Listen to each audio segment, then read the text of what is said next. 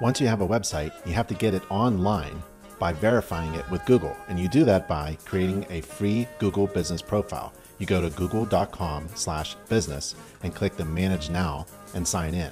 Then you find your business or you add your business name. On the next slide, you actually enter your business name and the business category. Next, you add your location and then you add your mailing address. Now this is important because Google is going to mail you something in the mail. And then you enter your service areas. Where do you conduct your inspections? And then you add your website URL. So it's www.yourwebsiteaddress.com or yourinspectionbusiness.com. And if you don't have a website and you need a new one, visit nachi.org/website, nachi.org/website.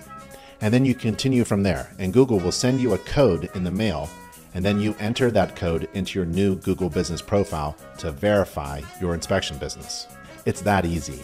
For help in getting a new custom inspector website, visit nachi.org/website.